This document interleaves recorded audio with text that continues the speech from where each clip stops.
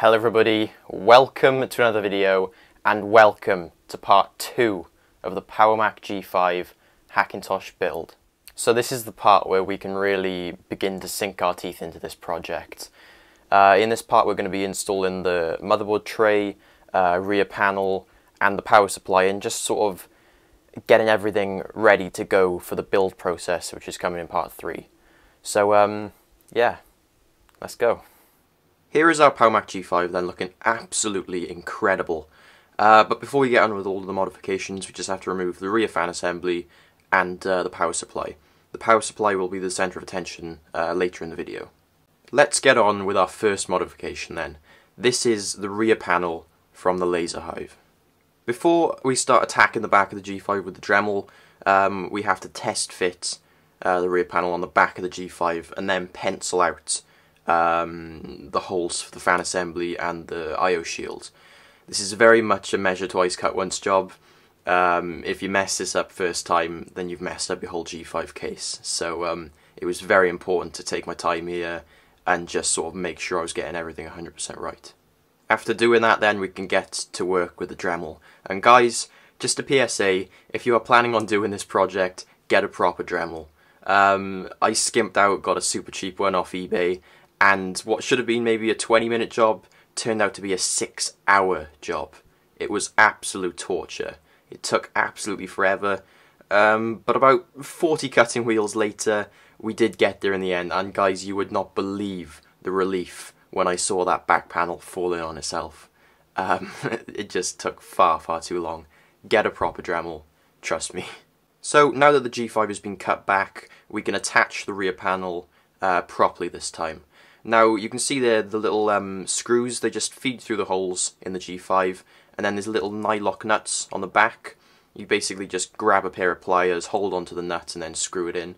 It works really well, guys, and look at that. It just looks amazing. It's really hard to pick it up on video, but the rear panel matches the anodized aluminium of the G5 absolutely perfectly. Now that our rear panel is screwed in, we can get to work on the fan assembly. And as you can see here, I've cut it back and I've installed 2 standoffs. That's for the little plastic I/O surround that you're going to see in a minute, that basically allows the I/O shield to be clipped into. And now we're going to be replacing the fans. I did originally want to reuse those rubber grommets that are used in the original fan assemblies in the G5, but they are so brittle because they're so old now, and they were just really hard to get out, so I just settled in the end of just using rubberized screws. The fan assemblies, they accept normal 92mm fans, no hassles whatsoever, and the white on the grey just looks absolutely awesome. I was really worried about how weird they were going to look, but it just complements the G5's colour scheme really well. And now we can screw our I/O surrounding, and it's literally just a case of screwing in those 2 screws into those standoffs, and then it's just a case of sort of screwing it in as it would in normal G5. The only difference is it's sat the opposite way around as it did originally. Moving on to one of the more easier parts of this project, the motherboard tray.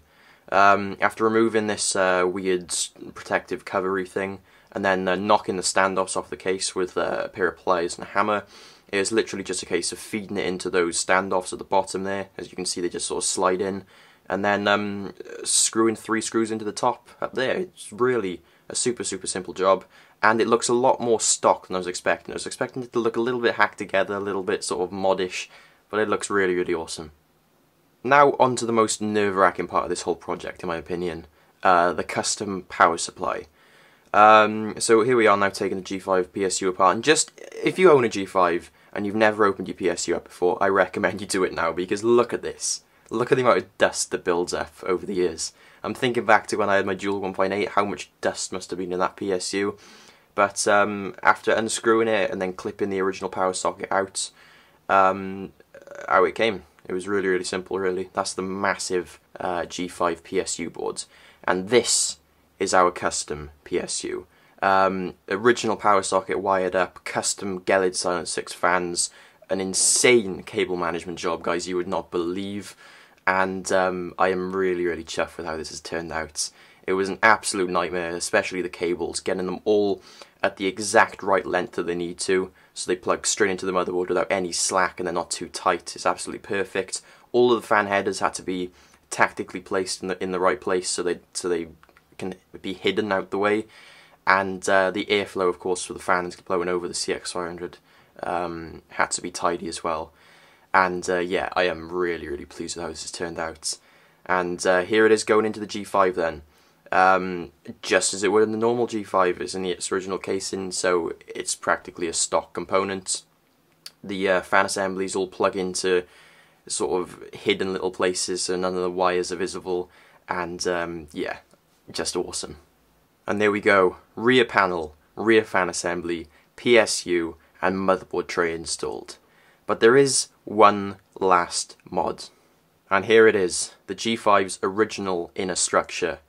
This has been modified to fit in our G5 and not obstruct the motherboard in any way. You can see there the custom Arctic F9 and F8 fans in the original fan assemblies, and this is what I've done basically. I've neatly cut it so it doesn't, there's no chance that it can ever short out the motherboards, and then you can see there on the far left the standoff has been moved ever so slightly, so it allows me to do this.